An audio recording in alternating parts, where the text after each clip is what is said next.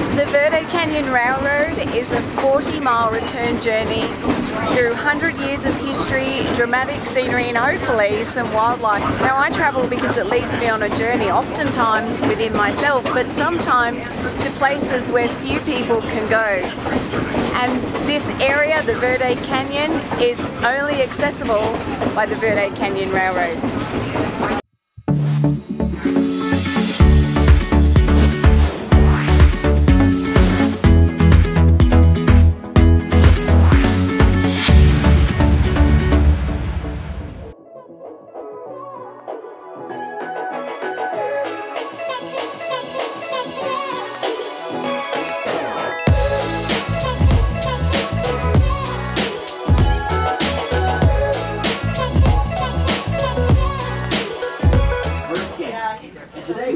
Champagne on arrival. That's the way you start a train journey. Welcome to the Verde Canyon Railroad.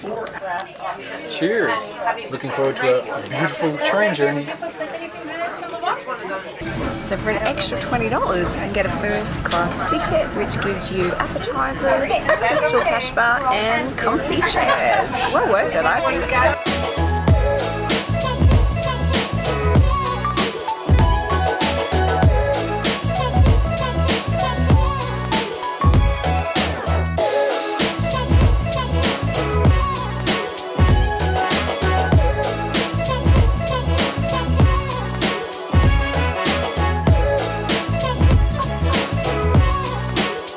So the Verde River has come through the canyon here and carved it out. You've got cottonwoods on the banks of the river, which I'd imagine when they're in full bloom just look spectacular, and the high sandstone cliffs. It's just gorgeous. That red rock country of Sedona that we love so much. What a wonderful way to see it. Now I need to go and get my glass of wine to appreciate this view.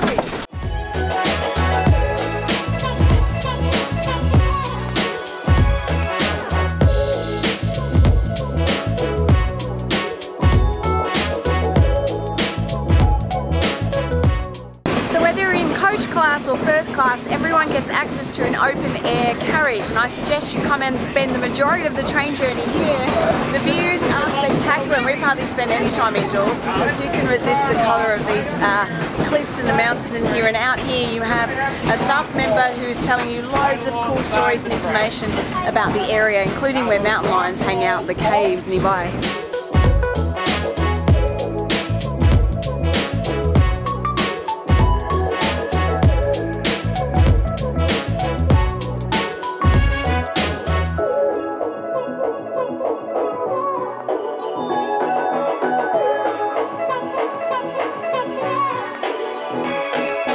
I just want to give a shout out to our sponsor of this video, ITravelBecause, who is all about the journey and the why behind your travel. So don't forget to share it with them on their social channels.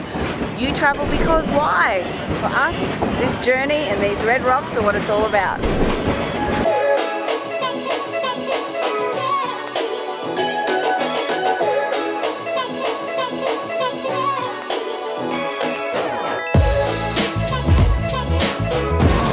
Whilst on board, there's a cash bar, or card or cash. You can enjoy some local beers. I'm having an Oak Creek Brewery Pale Ale. And the tip is you can get a glass of wine for $8 or a bottle of wine for $16 and take the bottle with you. So for me, that's a no-brainer, or for Kaz. So yeah, cheers.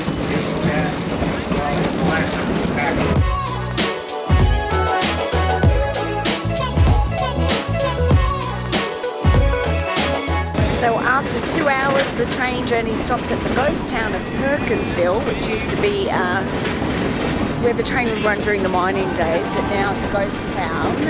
And the movie, parts of the movie How the West Was Won, was filmed here. So we're going to turn around here at Perkinsville and make a 2-hour journey back to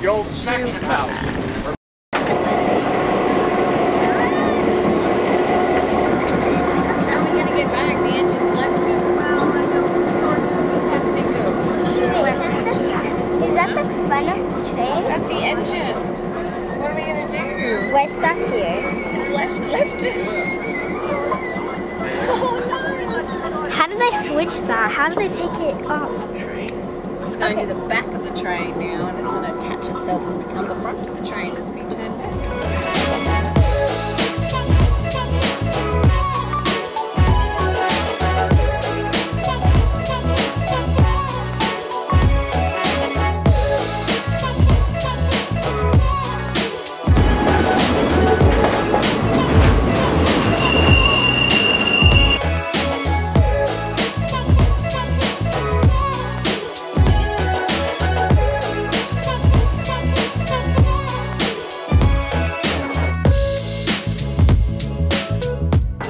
It's not the destination, it's the journey!